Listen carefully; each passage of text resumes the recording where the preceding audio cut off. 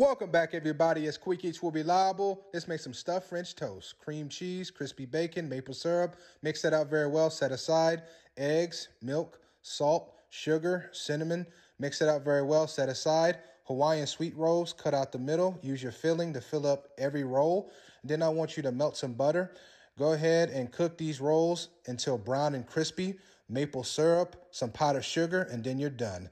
Man, if it don't look good, I ain't eating it. Let's make some Cajun seafood pasta.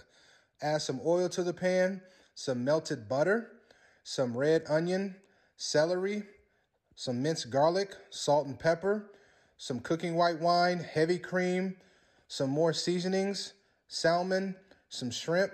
Add your fettuccine noodles, some Italian parsley, some Parmesan cheese, and then you're done. Man, if it don't look good, I ain't eating it. Let's make some Dr. Pepper cherry chicken. First, I want you to get 4 chicken thighs, add some seasonings, hand mix your chicken very well.